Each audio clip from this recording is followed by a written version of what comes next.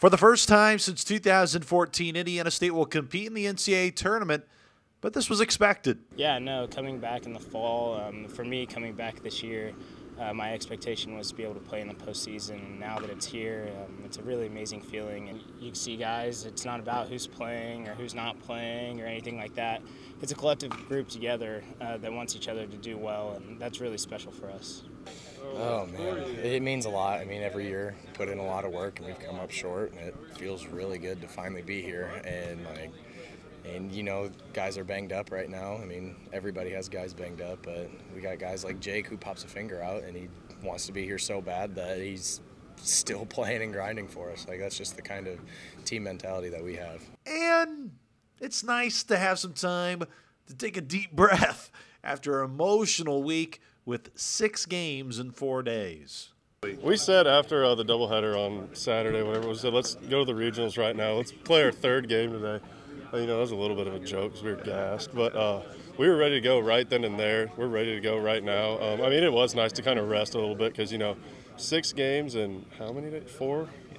4 days. You know, that's just tough on the bodies, but we're ready right now. We have been, so like I said, let's get it going. Polly will toe the rubber tomorrow for Indiana State as he has entered the 6th inning now in 14 consecutive starts, and he's ready for that moment to take Hawkins Field with the red lace ball in his hand.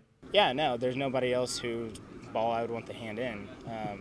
Of course, going out there every Friday night, that's been my job, is to set the tone, and I'm going to set the tone tomorrow.